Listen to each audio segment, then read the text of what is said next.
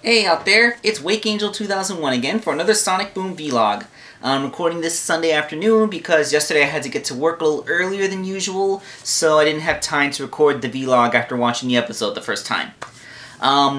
Before I talk about Sonic Boom, I just want to take a minute to talk about the Robots in Disguise cartoon, which I also watched. I actually had to record the episode because I was at work at 6 o'clock, but I saw the first episode. It made a pretty good first impression for me. I liked it. It has a pretty light tone without being outright comedic. The character designs actually look pretty good. If you're a fan of the cel-shaded Zelda games, like, I'd say it most closely resembles Skyward Sword, since the characters are cel-shaded but still have realistic proportions. Although there are moments of hand-drawn animation in it, like there was a bird sitting on a tree that Sideswipe scared. No, it was Underbite that scared the bird, but the bird was very nicely hand animated. Yeah, it looks good. The storyline's pretty okay. I love the characters. I thought that with Strong Arm we were going to be getting like a grizzled veteran cop thing going on, but she's actually an enthusiastic young rookie who's always quoting regulation. That's gonna be fun. One weird thing is that the characters' sizes relative to each other keep seeming to change. Like, in one scene, Underbite was like this gigantic looming thing that towered over Sideswipe, despite the fact that he's down on all fours. So it's like you think that he's this huge, gigantic thing. But then, in a later scene, they show him actually fighting with the other Transformers, and he's only about the size of a large van. He's not really that much bigger than any of them. I'm guessing this, either they weren't really keeping track of continuity with their scale, or it was a stylistic choice, like in the scene where Sideswipe is facing him alone, they wanted to make him appear a larger threat, so they made him look bigger, and then during an actual action sequence, they shrink him down to a practical size so he can actually fight with everybody, and not have it look like a bunch of dudes punching the side of a giant shipping container. So yeah, the show's pretty good, and this premiere was at 6 in the evening, but they announced its regular time slot. And would you guess what the time slot is? It's going to be on regularly Saturday mornings at 6:30 a.m. 6:30! They couldn't even put it on at 7:30, so it's after Sonic Boom. They put it on at freaking 6:30. Like, I don't know what Cartoon Network executives think. Like someone says, "Alright, we got a new show to put on the roster. Alright, so this is great Saturday morning fare. So what's our schedule like?" Well, from 9 a.m. to 2 in the afternoon, we give nothing except reruns of shows that we give during the weekdays. I can't move any of those. Alright, so just stick this new cartoon with the which has been highly hyped for the past year and a half, and with the expansive toy line, just stick it on at 6:30 a.m. That should be fine. I really don't understand what their logic process is, other than the fact that they genuinely do not want people to watch the show, and therefore are putting it in an inaccessible time slot. Of course, we live in the age of DVR and on-demand services, so anyone can just watch it there. Hopefully that the network can keep track of that, and so that they won't have an excuse to cancel the show later on. Okay, so now, this isn't a Transformers vlog, this is a Sonic Boom vlog, so let's talk about today's episode.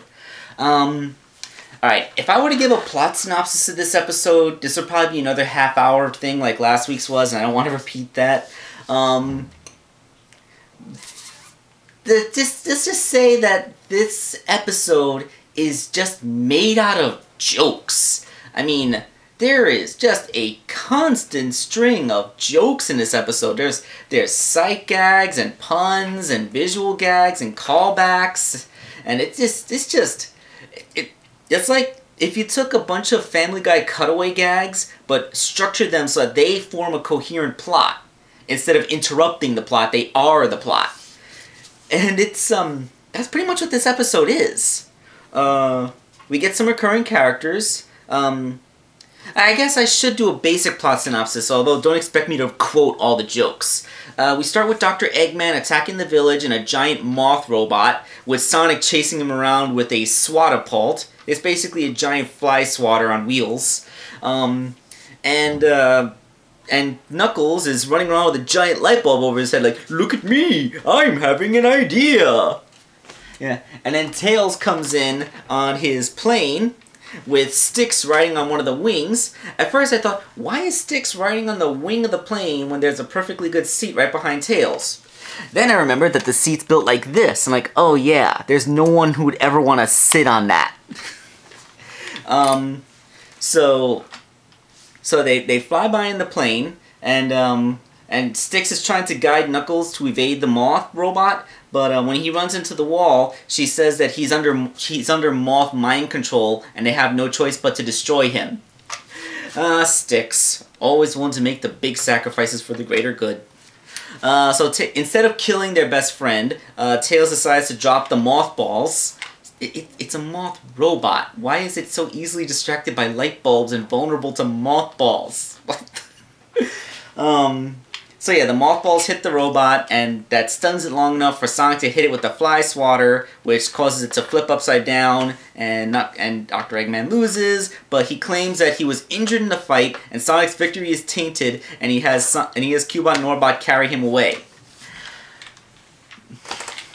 Alright, so this leads on to the main plot, which is, the next day, Dr. Eggman serves him with a court summons, and the rest of this episode takes place as a courtroom drama. Or, I shouldn't say courtroom drama, I should say a courtroom farce. Because this is the part of the episode where they just start telling jokes and jokes and jokes. Although we do get recurring characters. Soar the Eagle, the motivational speaker, is a reporter. T.W. Barker is the prosecuting attorney. And we even get a return of Burnbot, who is the judge. And he's given a wig and a gavel, and he can talk and everything. So yeah, Knuckles is the defense attorney, and you know, they do so many gags in this. There's like a scene where Dr. Eggman tries to establish himself as a good character by showing a clip of him playing with Cubot and Norbot. And then Cubot walks up and says, "Now that we finished breaking this evidence, should I return this costume to the costume store?" That is grounder levels of stupid there. But their stupidity served to make the joke funnier, which is how you're supposed to use stupidity. You're not supposed to use it as a lazy plot device. You're supposed to use it to enhance your jokes. Oh, this is just jokes and jokes. You know, it's a funny thing. I just got the most recent issue of the Sonic Boom comic book a couple days ago, and the whole theme of that issue of the comic was that Dr. Eggman was trying to endear himself to the citizenry by pretending to be a nice person, but none of them would buy it because he's been evil for such a long time. Here, Dr. Eggman appears to be credible as the victim. Like, he has this gigantic neck brace and everything, and like the jury and the citizenry actually seem to convince themselves that Dr. Eggman's telling the truth the whole time. I don't know. I don't know. It's like we got big old opposites here. Okay, so. So yeah, now, not having to do a complicated retelling of all the jokes, so basically everybody presents evidence and cases and stuff, and we get the point where Knuckles says that he's just a down-home country attorney who doesn't even know how to put on mittens. Get it? It's funny because in the main canon, Knuckles wears those mittens, while this Knuckles just has his hands wrapped up in sports tape. Because he's too dumb to put on mittens. Ha ha ha! How many times have I said that I don't like it when they turn Knuckles into an idiot? Yeah, but now that Boom Knuckles can take on the role of idiot, I'm hoping that in the proper Sonic the Hedgehog games they can go back to making Knuckles like, you know, the way he used to be. You know, slightly naive, yes, but you know, more obsessed with his. He's a treasure hunter. He's a guardian. He's things. He likes to box. He actually is a boxer, not just some big old smash everything brawler. You know, that's why he has those big boxing gloves. I digress. I'm not talking about Knuckles. I'm talking about this episode.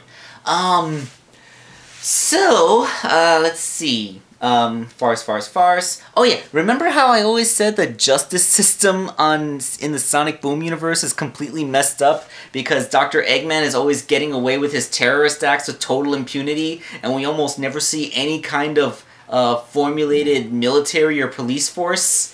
Well, here's the first time we actually see a courtroom case, and it is a complete and utter joke. So, okay, Sonic Boom's universe really does have no kind of legitimate law enforcement whatsoever. It's just a complete and utter joke. Just perfectly acceptable. This is a comedy show. I mean, we've seen on Adventure Time, we've seen court cases, we've seen how silly they can be. Alright, so the court goes along to the deliberations.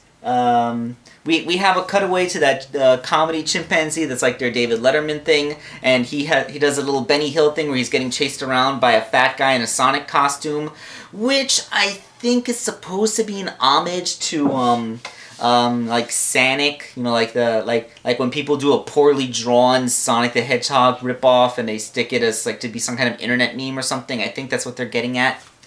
But yeah, like it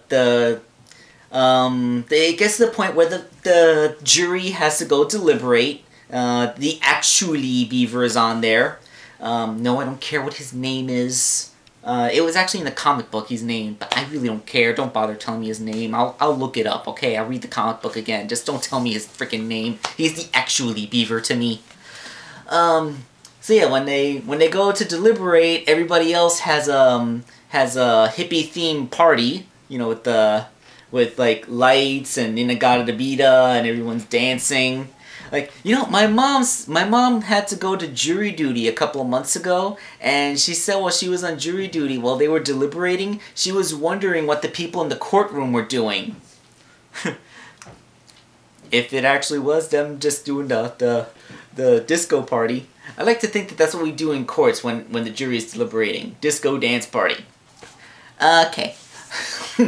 So they come out, and they're reluctant to actually give the ruling. So without even bothering to wait for the ruling, the Burnbot declares that Sonic is guilty and is about to bang his gavel when Deus Ex Machina comes into the front door, and Amy making her first appearance.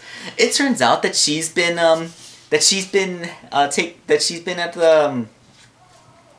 It turns out that she's been at a beekeeping seminar for a week. That's why she hadn't made an appearance in the episode. How many hobbies does Amy have now? Like she's a painter, she's a counselor, now she keeps bees. It's like all the character traits they took out of Knuckles, they stuffed a bunch of extra ones into Amy to balance out the universe. I guess she just has a lot of free time since she's not stalking Sonic like a psycho anymore. So she comes in, she pounds the floor with her hammer so hard it shakes everything up. Dr. Eggman's T.W. Barker falls over, and when Dr. Eggman looks to check, Sonic points out that Dr. Eggman's neck is fine, he's not injured. So Eggman just calls off his robots to come in and attack the place, and all the people run out the door. Here's a funny thing, they run out the same door the robots are coming in. That's like if there's a fire, people are running towards the door where the flames are coming through. But anyway, it serves to get the civilians out of the way so that everyone else can just go ahead and smash the robots up. And then Dr. Eggman makes the escape, and he turns around, Sonic chases him out. I'll give you something to sue me over!